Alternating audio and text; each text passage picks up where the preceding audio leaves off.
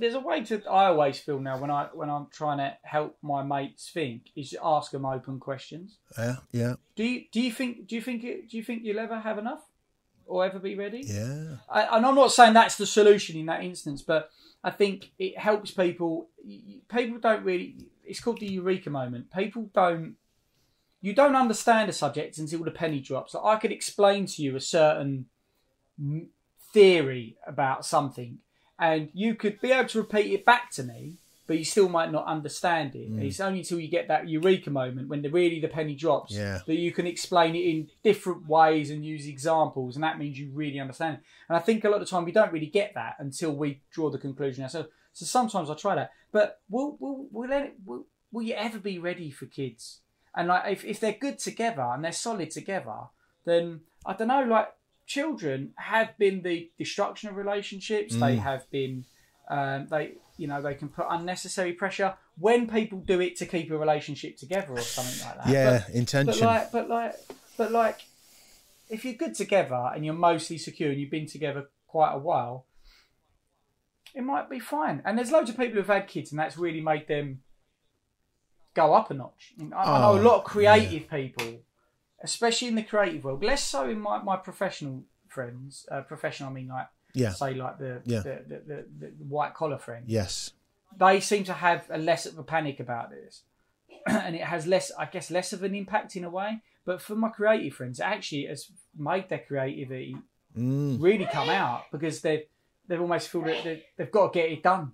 No. Instead of like having this unlimited deadline. Yeah. To, I totally feel like that. And I think when you say if you and your partner, when you're about to have children, if you feel good, if you're on solid ground, if you're comfortable, if you really are in it together, and the timing's right. I mean, because that's just what happened for me and my wife. It was like, it was just the thing. It was the thing that was missing. The timing was just right on her narrative and on mine. And although I had that like, whoa, what the fuck? Right, okay. And I, right, okay, get it together.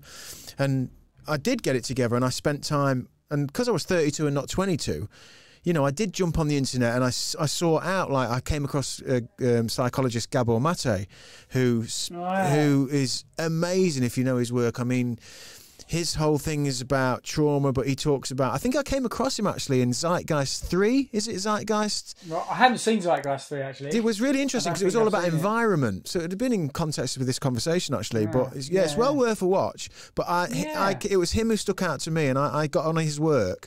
But he was talking about in utero and how baby in utero is so sensitive to everything. The nutrition, the food, the stress of mother, the conversations, the voices, the music.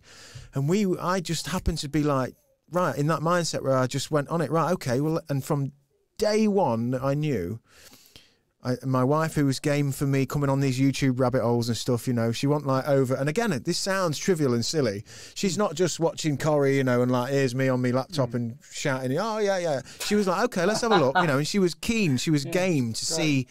And then when she was listening to Gabor Mate speak, or whichever psychologist or whichever doctor or researcher, she was like, oh, wow. And then before you know it, we're going to bed every night. We're talking to them. We name them early.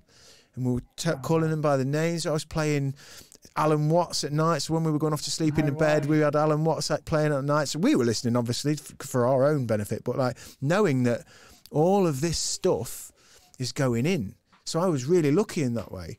But my point is that my wife and I were like scared, but like, okay, let's do it. And for us, it's been a blessing. It's been a real blessing. It's been the piece of the pie that for a couple of quite anarchic and destructive people that we have been, my wife and I, it seems to have given us that level of responsibility and meaning and binding that's hopefully what you're seeing when you have a look on the old Instagram and stuff. Yeah, when I'm having a